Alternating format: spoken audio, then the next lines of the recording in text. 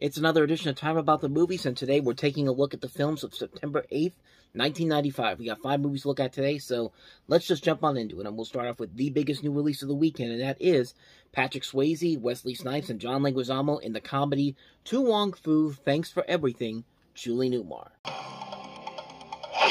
Wesley Snipes, he's been a killer and a commando. Patrick Swayze, he's been a heartthrob and a hero. But these tough guys are about to face the most physically challenging roles of their careers. Let's give it to him, girl. Meet Vida Bohème. Enchanté. Why are you crying? Maybe she just found out Menudo broke up. Miss Noxima Jackson. Jesse's daughter. And their protege, Chichi Rodriguez. I'm the Latino Marilyn Monroe. I got more legs than a bucket of chicken. They were headed for Hollywood. Think of it as Easy Rider in dresses. On a sacred mission. Must take this message from Miss Newmar with us across the land. Going on right here, a celebration of the last year. But along the way, they had an unexpected stop. You know what you career girls want? Careers? That is your sugar. Please, no. No! No! I can't believe this! You don't quote me, but I think this one is deceased. A dead white policeman? Now, they're stranded in a strange land. Well, ladies, welcome to Snydersville. And you thought the Dust Bowl was over? This is the presidential suite. Must have been one of those bad presidents. You got beat up by a girl. And before they leave, Do you like my nails? they may turn this town from drab to utterly fabulous. Universal Pictures and Amblin Entertainment present How do I look? Like the Miami Sound Machine just exploded all over you. Wesley Snipes, Look, I'm sorry about the way the Civil War turns out. Patrick Swayze, I gather you like hitting ladies. Some ladies need to get hit. and John Leguizamo. I gotta go. I got cramps. To Wong Foo, Thanks for Everything, Julie Newmar. Notable significance of this movie is that this is actually the first real Hollywood movie to depict drag queens, and some people may go back to something like Some Like It Hot, Tootsie, or Mrs. Doubtfire, but those movies are very different compared to this one. There's no backstory of why these guys are doing this that's related to something that completely different from what they normally would have done, but this is something that these people in this movie do for a living, and essentially what this movie is a remake of Priscilla, Queen of the Desert, which we've already talked about in a previous episode from the year before. It was a big cult hit, and of course, why not remake it and have Steven Spielberg be one of the producers behind it, and you know what? It's a pretty damn good movie. I mean, really what makes the film work is that pairing of Wesley Snipes, Patrick Swayze, and John Leguizamo as these drag queens. You can just look at this movie and see how much fun they're having with this movie, and it shows on screen.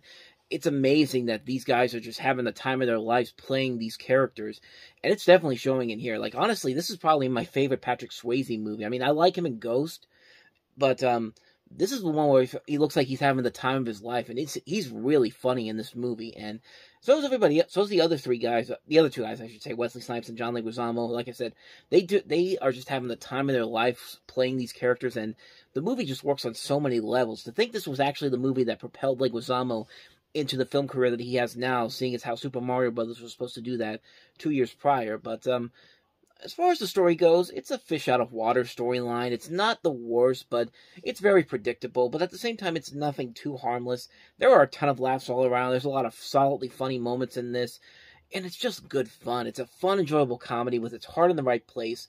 3 great leading performances to carry it all the way through, and a lot of funny moments to pull it through.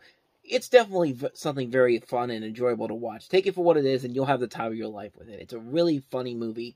I really enjoyed it a lot. To Wong Foo, Thanks for Everything, Julie Newmar. Just really funny movie. So, with that said, let's move on to the next movie that we have here, and that is The Tie That Binds.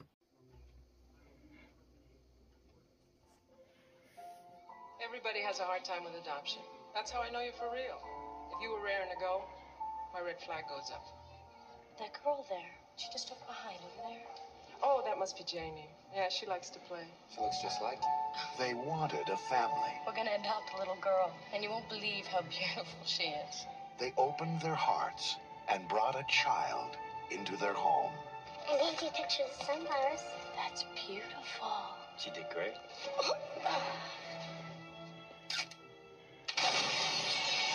Say cheese. Cheese. Mom and Daddy had a camera too. Said you go easy on the drinking. My other daddy got mad at them. He takes pictures of his victims. It's okay, Janie. You just had a bad dream. No, he's coming. Oh, honey, who's coming? Now, the parents who want her back, we got what we need. Not until we got Janie. Will stop at nothing They're coming back for me. to find her. God! You want to strike down the other one dead? Do it now! Look, we do not care who the birth parents are. Just some insight into their background. Were they criminals? Were they cultists? You know the social workers don't tell us a lot about the child's history. Janie, what'd you do with her? I was just doing my job. You have to help us. We're all together. And the parents who've grown to love her. Who are you looking for? My little daughter. Her parents didn't leave a forwarding address, so I... Must fight I'm her parents. to break the tie that binds. We're blood. Janie, John, and me. Blood needs blood. Our Father now.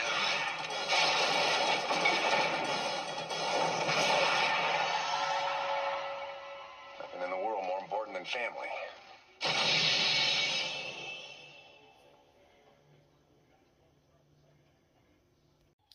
Yet another one of those movies that looks like it could have been so easily been the Lifetime Movie of the Week or the Movie of the Week on NBC or any of the CBS, ABC, any of the major networks, because really, is there anything about this movie that's really considered needed to be seen on a big screen?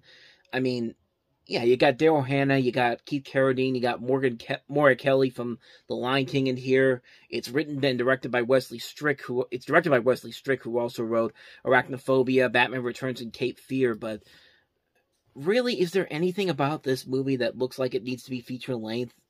I mean, unfortunately haven't seen the movie, so I can't really say too much about it. But judging by the reviews I see for it, it's not looking that positive. It only got 8% freshness on Rotten Tomatoes, and that is not so good. And the trailer kind of gives away everything that's going to happen in this movie. I mean, these characters are not that smart. Not even the kids' real parents, the kids' adopted parents. Nobody in this movie is really smart whatsoever.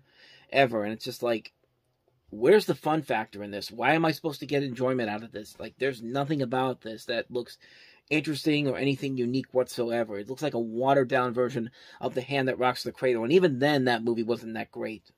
So yeah, I haven't seen it, so I can't really say too much about it, but I'm highly doubting it's anything more than that trailer is showing. So let's move on to the next movie, shall we? And that is Tom Berenger, Toybones, Tom Berenger and Barbara Hershey in The Last of the Dogmen. The state prisoners went off the highway and 3 escaped. A man faced with a mystery. They're dead. All of them? And a woman searching for the past. Somebody got those men before I did. Are about to uncover a secret Unbelievable. hidden for 130 years. No one must ever find out. All right, man, let's move out. Tom Berenger, Barbara Hershey. Last of the Dogmen, rated PG. Special sneak previews Saturday and Sunday. So interestingly enough, this is actually the first film directed by Tab Murphy, which is a name you might not be too familiar with, but you've definitely seen his work. Before this, he did Gorillas in the Mist. He wrote the story for that, but most notably, he worked on the story for several Disney movies, including The Hunchback of Notre Dame, Tarzan, Atlantis: The Lost Empire. He wrote Brother Bear. He wrote for Superman, Batman Apocalypse, Batman Year One. He's written for the TV series Thundercats, Teen Titans Go. He wrote a Scooby-Doo movie. He wrote the infamous Bobbleheads movie. I mean, this is a guy that is mostly associated with animation overall, but this is the last live-action film I think of note that he was involved with, and I unfortunately have not seen it, so I can't really say too much about it, but I've seen worse. I mean, it definitely doesn't look like anything really spectacular or anything, but it definitely doesn't look as bad as some of the other movies that have been similar to this, that kind of try to be a knockoff version of something like Last of the Mohicans or something like that, but I mean, it could be something interesting. You got Wilford Brimley as the narrator in this. You have Kurtwood Smith also in the film. I'm trying to see who else is in here. Yeah, that's a couple of the other that's the only other notable names I see here. But like I said, it doesn't look like it's a bad movie per se. It just doesn't look like a memorable film. Honestly, it's like it might be good for a one-time watch, but honestly, I don't really feel the need to go see this at any point. So that's Last of the Dogmen. Let's move on to the next movie, and that is National Lampoon's Senior Trip. Of losers, sitting on our butts, playing video games, and watching MTV. That's not true! National Lampoon's Senior Trip. Let's party! The seniors of Fairmount High are on their way to Washington. Come on, hop in. Let's do some band damage.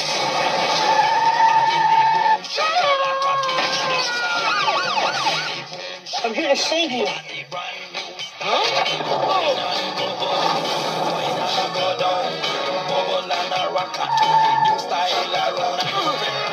I've decided that I don't want to go to college a virgin. Oh, it looks like you're going to be a mother. Pop quiz, hotshot. You have 10 students in a store containing your high school principal. What do you do? What do you do? With Matt Frewer as the principal. I'm not gonna have you people make a fool out of me. And Tommy Chung as the bus driver. Open the door! What's the magic words? Please! National Lampoon's Steady as she goes. Senior Trip. Okay. Oh, my fingers. Good one, Miarski. So the director of this, Kelly Macon, is actually more associated with a comedy group of Kids in the Hall, and that's why you see Kevin McDonald in there. But, you know, it's interesting. You have the Kids in the Hall mixing in with National Lampoon, trying to create essentially a 90s equivalent to Animal House, and needless to say, I don't think they were that successful by it. I mean, I see on here it's got a 0% on Rotten Tomatoes, but I don't want to say it's a terrible movie, but it certainly is not up there on that level of Animal House or some of the best National Lampoon movies. But there were moments in here that I did chuckle at, and it's interesting to see some of the early film works of people like Jeremy Renner. This is actually the first film that he ever started. Like I said, Kevin McDonald, Matt Frewer, Tommy Chung is in this. Most notably, some of you may not notice, but if you know who this person is in real life, you may have recognized her, but you may recognize her voice. Tara Strong, the voice of Twilight Sparkle, Timmy Turner, a bunch of notable characters in animation is in this movie, and you also have Danny Smith. Just a couple of notable names in here, but as far as I know, as far as I remember, the movie itself was nothing too special. I saw this a long time ago, and that trailer really did not do anything spectacular for me. It was just kind of like, hey, let's make Speed references, because Speed had just come out at that time, and that was a big hit. And then, hey, fart jokes and all that kind of stuff. It's that kind of humor where sometimes it can work, other times it really doesn't, and a good majority of the jokes in here are not really all that strong. But at the same time, I've seen much worse comedies like this. I mean, there are moments in here that I do think are funny. I certainly don't think it's worthy of a 0% on Rotten Tomatoes. I mean, it's just like, I won't go that far. I mean, it's just not really all that engaging. It's not really all that funny, and there's no real point to this by the end of the movie. Like, there's no real, what's the main focus I'm supposed to take from this by the end of the film? And the movie doesn't really have a good idea of it. It's just like, let's just go gonzo crazy, and hopefully we'll get some good laughs out of it. And sometimes it works, but most times not so much. So that's my thoughts on National Lampoon's Senior Trip. So let's move on to the last movie that we have here, and that is Nico Icon. From Fox Lorber Home Video, Nico Icon. She had it all. A pop culture icon of the 60s. Beautiful, talented, tormented. From supermodel to chanteuse, femme fatale to drug addict. She was almost proud of the fact that her teeth were rotten, her hair was grey, and her skin was bad, and she had needle tracks all over. A doomed superstar whose life was filled with sex, drugs, and rock and roll. And obviously it's not a good sign when I can't find anything on Wikipedia about this movie, so I have to go to Google to do it. Nico Icon basically follows the German model, singer, and actress Nico, who is most renowned with her associations with Andy Warhol and the Velvet Underground. She gained attention for her icy, Teutonic looks and later her unusual voice, but was plagued with depression and drug addiction. And the performer is presented in film clips and photos. And the film also features interviews with associates such as singer-songwriter Jackson Browne and musical collaborator John Cale. And that's really all I know about this film. I don't really know too much about the film itself because I haven't seen it, but could be an interesting story. It has some good reviews for it, and it is very interesting to hear more about this time period, especially when you have people like Velvet Underground and Andy Warhol involved in here. So there is definitely something here that could be very interesting to talk about with this, but I'm not going to rush out to see it right now. But it's definitely one that has my curiosity on it, but like I said, it's not something I'm going to rush out to see anytime soon, but it is notable for a number of reasons, so I definitely want to check it out at some point. So, yeah, so that's Nico Icon.